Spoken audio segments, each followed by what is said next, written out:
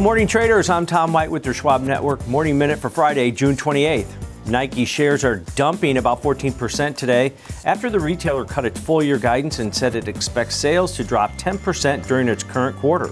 The athletic apparel maker also warned of soft sales in China and uneven consumer trends across the globe.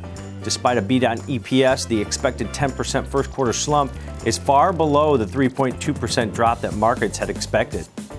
And Alphabet shares are down slightly from its all-time highs yesterday after a downgrade from Rosenblatt. The firm downgraded Alphabet to neutral from buy with an $181 price target.